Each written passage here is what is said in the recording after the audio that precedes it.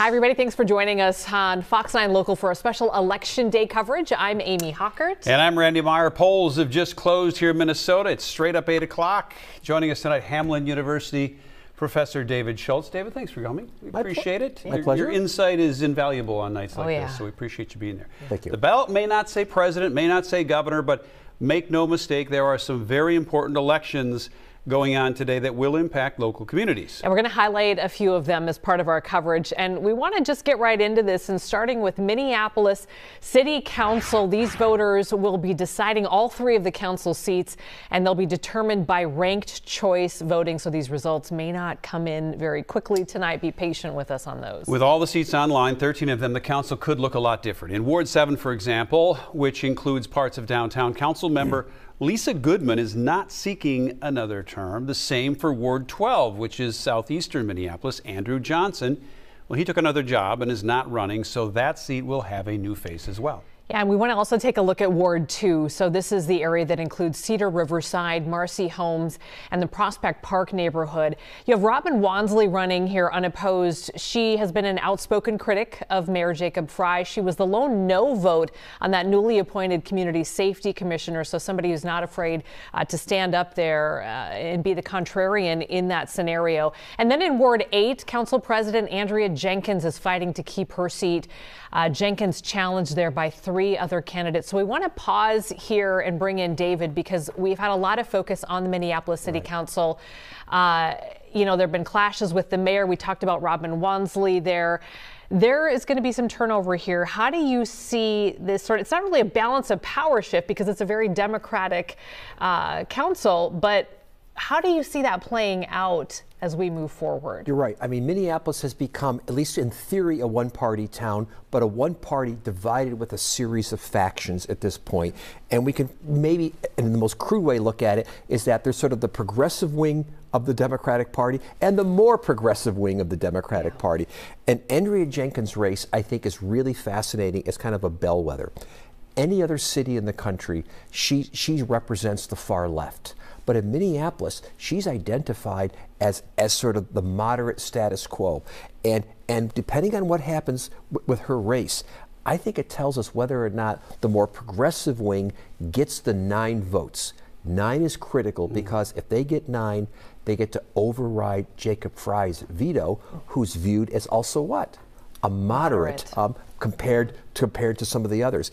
And this is big.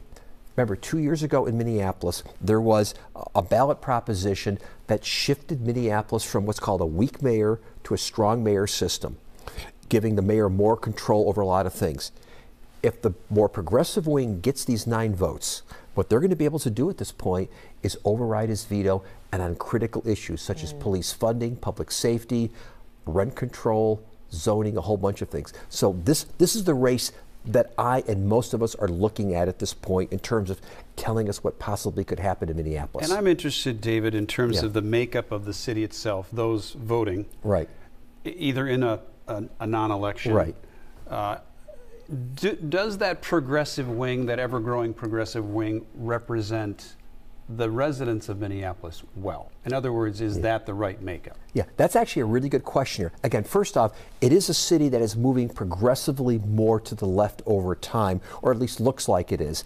You know, we're looking at Jacob Frey, who's to the left of Esty Hodges, who was to the left of Rybeck a few years ago. So it's been moving. But when we're looking at potentially a turnout of maybe only 25% of the vote, maybe 30, I don't know where it's going to be here at this point.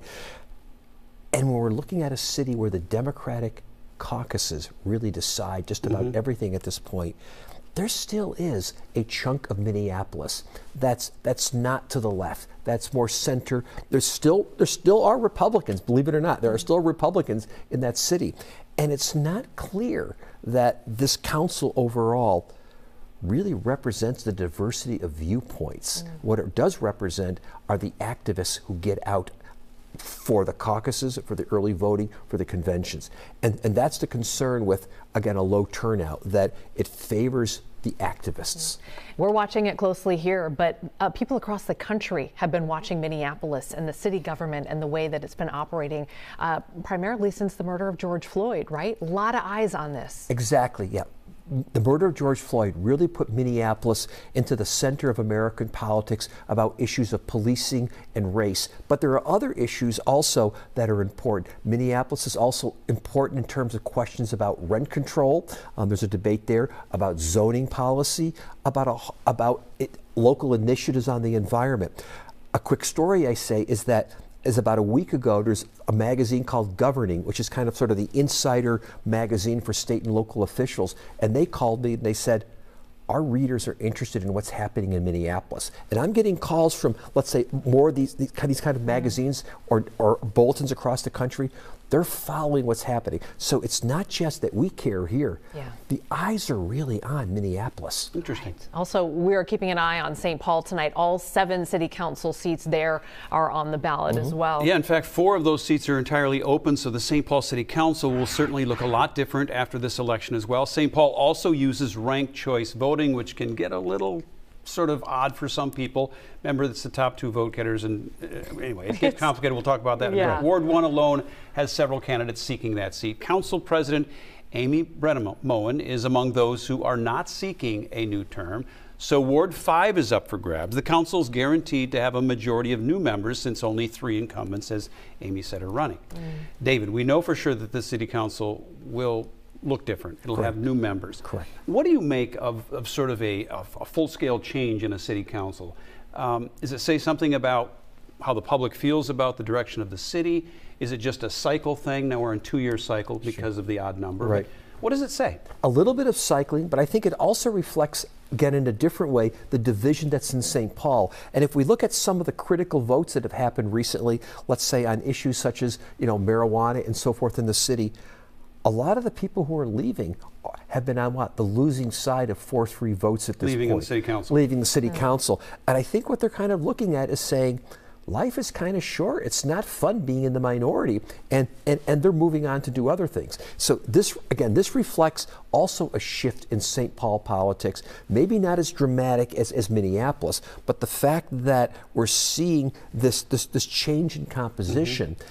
St. Paul's politics as well as its demographics are really rapidly changing. I mean, St. Paul is the largest majority non-white city in Minnesota now, and one of the larger in the United States. And that shift in demographics is bringing with it different shifts in power dynamics. All right. Okay, well, for more on these city council races, we do want to bring in our Maury Glover. He is live for us tonight. So, Maury, what have you got for us here on these races in both Minneapolis and St. Paul? Well, voters in both cities are taking part in elections, city council elections, that will decide which direction their city takes for years to come. I am most concerned about the environment, environmental justice, and police accountability. In Minneapolis, all 13 seats in the city council are on the ballot, and the outcome of just a few of those races could have an effect on Mayor Jacob Frey. Right now, Frey tends to hold a narrow majority on many issues, but this election could determine if there are enough progressives on the council to override a mayoral veto, potentially making it more difficult for Frey to move his agenda forward. I will say that I wish to see a more left-leaning city council. I think that a lot of the times Mayor Frey's vetoes are not in the direction I'd like them to be, specifically when it comes to what happened on Hennepin Avenue with dedicated bus lanes. Council President Andrea Jenkins is facing a stiff challenge from Soren Stevenson, who says she isn't liberal enough. In all, 5 candidates for city council are endorsed by the Democratic Socialists of America, who want the council to become more progressive as it deals with issues like homeless encampments, city shoveled sidewalks, and police reform. I would like a more moderate city council. I think we've tacked a little too far to the left. So striking more of a middle balance and being much more pragmatic about the approach we're taking around a whole host of issues. Over in St. Paul, 4 of the 7 council members are stepping down, making it the highest turnover on the city council since the 1990s. If a certain combination of candidates are elected, the entire council could be women under 40, with the majority of them being women of color, with new members tackling issues like crime and rent control. I think it's great. I love seeing more women in politics, and I'm glad to see different races represented. It's a good thing. I think, we don't have a lot of representation in other areas, so seeing it here, especially in St. Paul, is really important to me. I would love to see that. So for me, it was really important to show up and vote for some of those. Yeah. Now, both cities have ranked choice voting, as you guys have mentioned, so it could be a while before we get results, but the people we talked with say they will be watching those results with bated breath. Reporting live in Minneapolis, Maury Glover, Fox 9.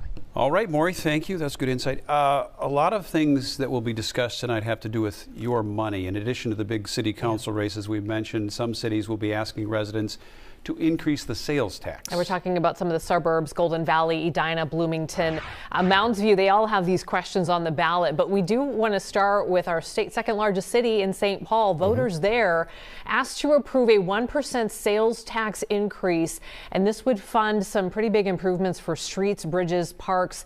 So we're talking about infrastructure here. If the voters say yes, by the way, St. Paul would have the highest sales tax rate in the state, just under 10%.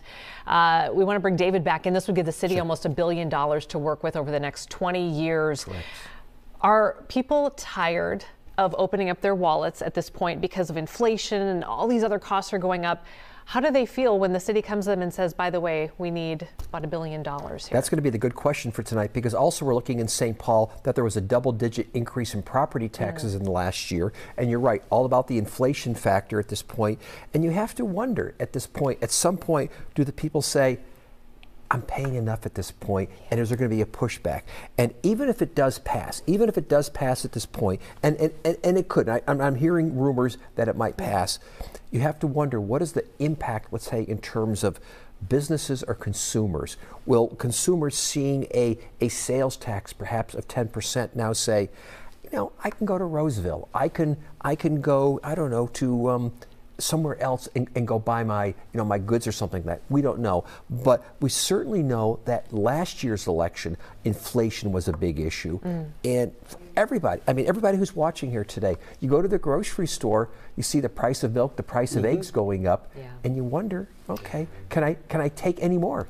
I think to that point too, David, I saw a statistic today that 61 or 2% of the revenue brought in from a sales tax increase like the one St. Paul's asking comes from outside the city, from people who come in to purchase inside the city limits. I think you're right in that making a decision to go into St. Paul to shop would come into play at a 10% sales tax, I think, for a lot of people. It would, and also given the fact that St. Paul has tried to recast its economy in the last few years to be tourism. You know, we've got the hockey, we've got all the restaurants, we have a lot of sort of really kind of tourism amenities. And does this kind of give people a second thought to say, I'm not going to come in and go to a restaurant in St. Paul? We're going to talk about some of the other sales tax asks in Golden Valley, Mounds View, Bloomington, among others. But first, we want to talk about this ask in St. Paul. This money, the goal here would be to improve roads and parks, some of that infrastructure there. We sent Babs Santos into St. Paul to sort of talk to the people to see what they were getting, with more on what voters are feeling and what they're being asked to do and what the money raised would actually address in the city. Babs Santos joins us now with that. Babs? Yeah, polling places have now closed, obviously, in the last 10 minutes or so, but earlier this afternoon, we went to several polling places, both here in St. Paul and over in Golden Valley, to talk with voters about these questions on the ballot that are getting so much of our attention tonight. Both St. Paul and Golden Valley are asking residents again to vote on sales tax hikes that would finance significant improvements to city infrastructure. Here in St. Paul, the city wants that 1 percentage point sales tax increase over 20 years to finance about $1 billion in road work and improvements to local parks. But also, Golden Valley is looking for a 1.25 percentage point increase over 30 years to pay $15 million for land, $45 million to build a public works building on that land, and another $45 million for a separate police and fire headquarters. Talking with voters in both cities today, people really seem split on these issues.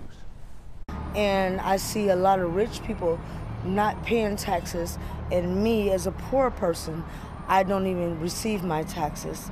They take everything from me. So I do not agree with the tax increase at all, in any tax increase, because nothing ever comes back to me. I think that if I'm not willing to contribute 1%, then I can't expect that to come from anywhere else. I think my participation.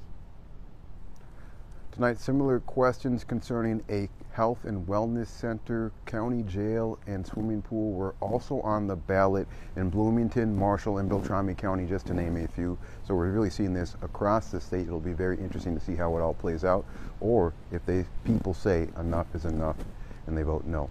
Live for now tonight in St. Paul, Babs Santos, Fox 9. All right, Babs, thank you. You heard Babs mention Golden Valley, a first-ring suburb of Minneapolis. Voters there, as he said, being asked questions related to sales tax increase. I think 1.25% was the number. That would give the city, as Babs said, $45 million for a new public works building, another $45 million for a new police and fire headquarters in that city as well. Two pretty significant asks for two pretty significant buildings. Yes, absolutely correct at this point. And there may be a need for this, but again, going back to our conversation before, is there sort of a fatigue? Is there sort of a sense at this point that there's a lot of needs, but also regular consumers, regular taxpayers, people are kind of being pushed at this point? And the one woman who was being interviewed there and talking about comments about rich people and so forth, one of the things to remember about sales taxes like that, these are regressive. They fall more heavily upon people of lesser means as opposed to the rich. And so to what extent are cities now shifting over to people of more modest means to finance a lot of their projects? Do you think people will be more likely to fund projects like parks and roads as opposed to, say, sports complexes? Is that playing into their minds at all? Perhaps. One of the things that we've learned over the years, by the way, also, if you tell people specifically how the money's going to be spent and say, this is what it is, they make better decisions. If you just say, I'm going to raise your taxes, unequivocally opposed to it. But there's some evidence, if you can earmark it and say, this is what's before. But yes, what we're seeing is a increased pushback against, let us say, sports complexes, but parks and let's say roads especially, people seem more supportive of. But we shouldn't forget the fact that we have a lot of school bond referenda also that are out there. And the politics of the schools this year is fascinating because you've got the teachers' unions who are pushing on the one direction. You also have all these parental groups out there who are pushing for control in terms of curriculum. And again, we're going to dig into that. We want to. Yeah, a little bit later we're going to dig into that because that's a big issue for a lot of people who may be outside the heart of St. Paul. Exactly. So before we move on, so let's just give folks a rundown of some of the different ballot questions we're going to be watching tonight. So St. Paul wanting these better roads and these parks, Golden Valley, a new police station and fire station, and then Bloomington again, this 0.5% sales tax increase for this Bloomington Ice Garden. It is the state of hockey, so we'll see how this goes. And then similar requests on the ballot in Edina. They're trying to expand the Braemar Arena in Edina. All right, so how about let's go up north and let's talk about what we think is the biggest mayoral race that we want to talk about tonight, right? Yeah, the folks up in Duluth are looking at a highly competitive race with lots of money going into this contest. Some background here. Mayor Emily Larson is seeking a third term up there, but she's facing a tough test from former state senator Roger Reinert. Both are Democrats. Reinert, and this is where it gets weird, Reinert dominated in the primary, winning 63 to 35%, yet the two will still see each other in this election. Advancing to the general, so Larson got another shot at the office today in the voting. David, primaries are one thing, general elections are another thing, but Larson got thumped in that primary. Is it likely that a turnaround in a general can replace 30-some percentage points that you saw a difference in the primary? Unlikely. Never want to say never, because we've seen massive reversals over time. But at this point, unless for some reason lulled into overconfidence in terms of her base saying, all right, we don't need to show up, it's pretty unlikely things are going to shift at this point. And again, from what I've been sort of following in terms of Duluth at this point, she's doing a pretty good job in terms of bringing out her troops at this point. What went wrong with her getting just absolutely pummeled as the incumbent? What went wrong? Well, again, it might be a little bit of complacency. I think we see it oftentimes that incumbents running think they have it wrapped up. They have it wrapped up and they don't campaign as hard. I think that's one of them. But also, you get to a third term.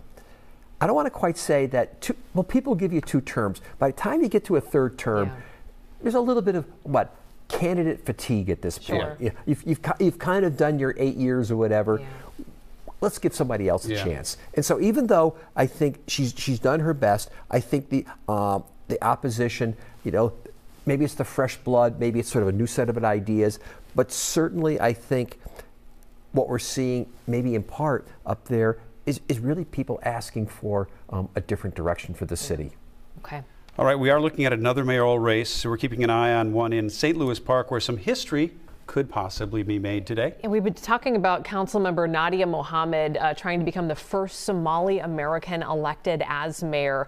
So at 23 years old, she was already the youngest council member in St. Louis Park. We covered her back then, and now she's 27. She's hoping to become mayor. The veteran. And yeah, she faces a retired banker here in Dale Larson. She's 27, but she actually has more political experience than her opponent, who's retired, you know, in his 50s or 60s. So what do you make of this? Well, this is a transition that's going on across Minnesota. You know, we really have become a metro area of immigrants, and we really again are changing pretty significantly. And what we're seeing over the last few years is the Somali, you know, let's say in St. Paul, we're seeing, let's say, the Hmong, but we're really seeing now almost a generational shift going on in terms of new faces, new Minnesotans really changing the landscape. And I think she's sort of one of those examples at this point. And you're right, she's mobilized one council. She's got a lot of support at this point, and I think her base is very excited about her. Yeah. All right. Let's switch gears just a little bit here, David. We want to talk about what is on a lot of people's ballots today, school board races. Yes. There's a good chance that your school board race is heated. Yeah, we're seeing a trend of school board candidates being endorsed by organizations. David, you mentioned that earlier. Often partisan organizations such as parental rights groups have cropped up in some of these races. Fox 9's Rose Schmidt is live in Minnetonka tonight to explain how this has sort of shifted over time, Rose.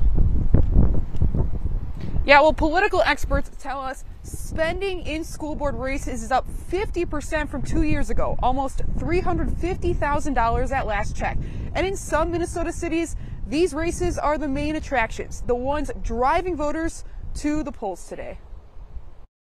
School board elections used to be a sleepy affair, usually pretty nonpartisan. You'd have to kind of hustle to get the good people in the neighborhood to volunteer. That's not the case anymore, says University of Minnesota professor of politics Larry Jacobs. Statewide, there are about 200 candidates running for 100 positions, and several of the races are heated. They're over the culture wars, race, LGBTQ identity.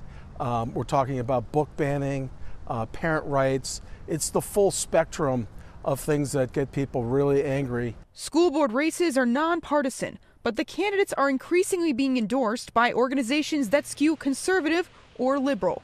The Minnesota School Boards Association says this trend coincided with the pandemic as children were distance learning.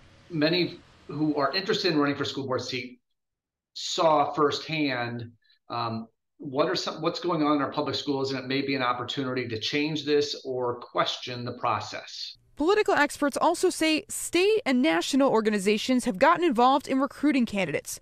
The momentum in large part spurred by the parents' rights movement that blossomed in Virginia and other states. Here in Minnesota, if elected, these candidates' main responsibilities will be hiring a superintendent, establishing a budget, and adopting policies that reflect their community's values.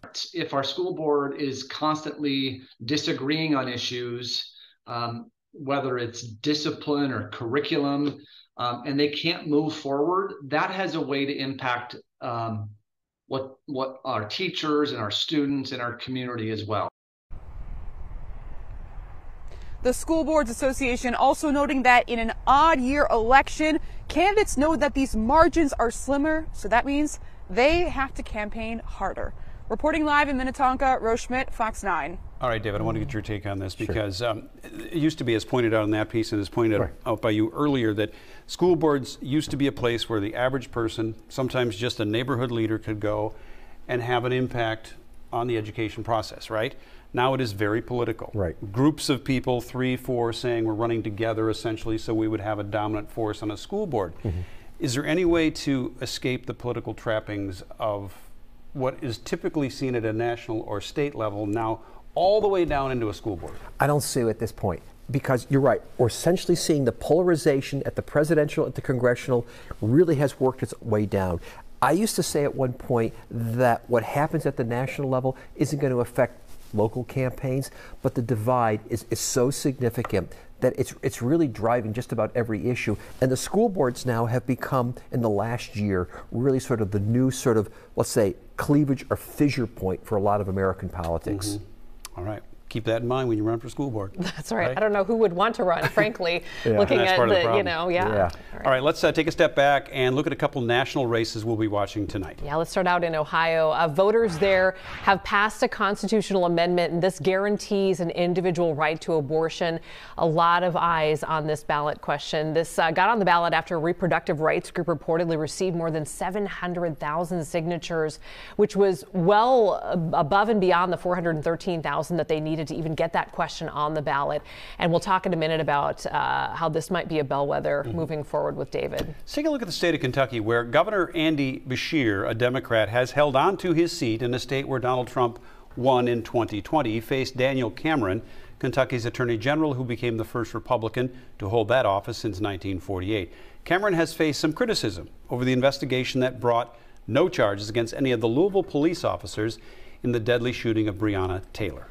All right, we are also keeping an eye on Virginia tonight. So voters there are going to decide whether they're going to give Republicans full state government control. So they already have, Republicans already have control of the House and then the governor's seat there. All 140 seats in that legislature. 140 are up for grabs. And that outcome is important because just 4 states have these legislative elections this year. So, David, I guess we'll kind of dive into these races tonight and how they might play into 2024. But if there is this red wave in Virginia, you know, tonight, what does that tell us looking ahead to next year's election? Well, I'm always hesitant to sort of generalize from any one race, especially a year out to the next one. But it might be telling us something very important first about Virginia, that this is a state that was solidly Republican a generation ago and has swung Democrat, and now it appears to be kind of swinging back again and becoming more of a swing state again.